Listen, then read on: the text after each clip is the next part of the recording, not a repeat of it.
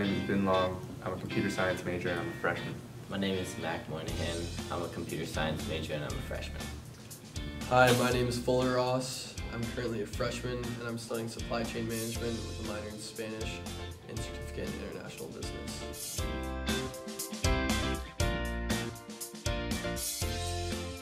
Being in an LLC in your freshman year really gets you started earlier on, and especially once you're in the mindset, the entrepreneurial mindset, you'll be generating ideas all the time.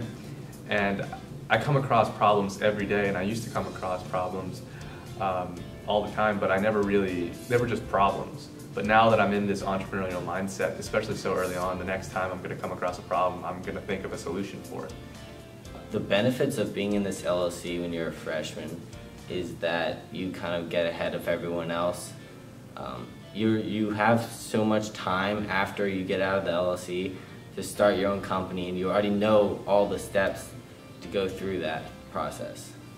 Not only are you getting invaluable experience in real life, my second week of college I went to a business fair. There were a bunch of employers. Most employers didn't give freshmen a second look.